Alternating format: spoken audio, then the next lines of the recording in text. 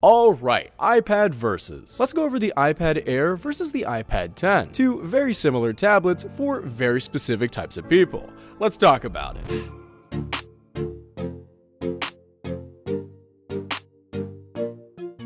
Alright, to start this comparison, let's do the usual shebang of viewing the raw stats and discussing what stands out. And as you can tell, there aren't a ton of differences. These tablets share the same sizes, nearly the same form factors, and many of the same features, except a few that I will discuss shortly. Most notably, there is a clear price difference between these two devices. That's mostly defined by one big feature and some small quality of life ones. So the comparison really comes down to what features really matter to you relative to the price differences, and if you can optimize them to your lifestyle. So let's compare these differences. Firstly, the most significant feature that differentiates these two iPads, the processors. The iPad Air sports the extremely speedy and nearly overkill computer processor, the M1 chip, while the iPad 10 uses the still fast A14. Both processors are very powerful, all things considered. These are tablets after all, meaning most processes and programs are mostly mobile phone based, meaning not too demanding. But for things such as editing videos, working on photos, and gaming, this is where things might need some consideration. Taking a look at the benchmarks of both processors, we see a pretty big difference between the two, which is because one is ported over from a laptop and the other is purpose-built for a tablet. Therefore, for the power users out there, it isn't a stretch to say that the M1 iPad Air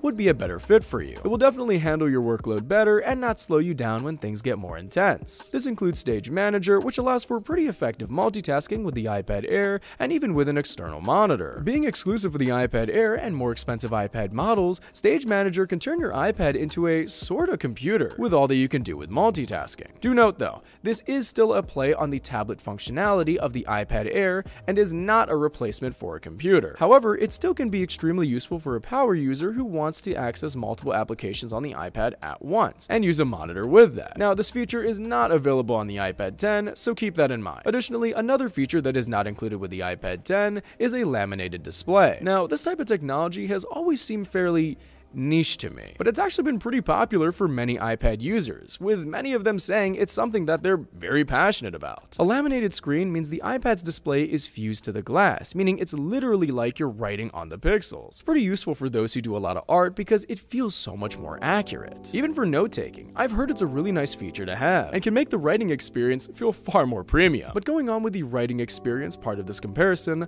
let's talk about the pens real quick, because these two iPads use different styluses. The iPad Air uses the Apple Pencil Generation 2, while the iPad 10 uses the Generation 1, which means despite having USB-C, the iPad 10 will need a converter to charge the pencil that you'll need to carry around, which is a bit inconvenient and something that many people in the tech community have not appreciated. Me personally though, I carry a lot of dongles in my Apple Pencil pouch, so it isn't too much of an inconvenience. But I see why people have an issue with it. It means more things to carry. And because of that, the iPad Air most certainly gets the added bonus of convenience for its users. And in terms of other smaller features that are just a bit more convenient on the iPad Air, here's a little lightning round of the sort. The iPad Air does have a bit better of a display with more vibrant colors. It uses the Magic Keyboard instead of the keyboard folio case, which is a positive or negative depending on your preferences, and it has louder speakers. Going back to the keyboard case discussion for a second here though, yes, the Magic Keyboard is a bit more expensive than the keyboard folio. However, it is more premium and a bit more comfortable for users because the stand is like a laptop, instead of the kickstand on the folio case, which has a pretty sharp edge, so it's not nice to have on your lap. So just my 2 cents there.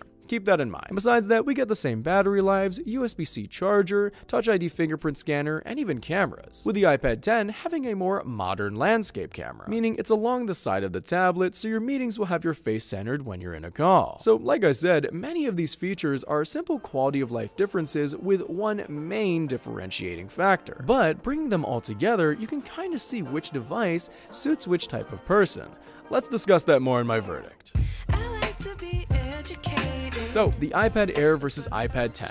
Who is each one for? Well, coming from the last section, we saw a lot of features that are productivity and stationary work focused on the iPad Air, such as the Magic Keyboard that's shaped like a laptop itself, the processor, and the laminated display. Those are intentionally designed to make the iPad Air more of a workstation of the sort, while the iPad 10, of course being a bit cheaper and having less premium features, is more designed to be a portable device, such as with its keyboard folio being something you'd probably see in college. Now, I'm not saying this is the end end-all be-all verdict, but after doing a bit of research, the iPad Air seems more intended to be a workstation as compared to the iPad 10. Now again, these are tablets, so the work will be fairly limited, but the iPad Air seems best to be used on a desk with another computer, so as a companion to your setup, while the iPad 10 can be best used on the go. So to round out this comparison, here are the types of individuals who I believe would best benefit from buying these tablets. If you're a creative or someone who'll be working at a desk, needs the processing power of the M1 chip,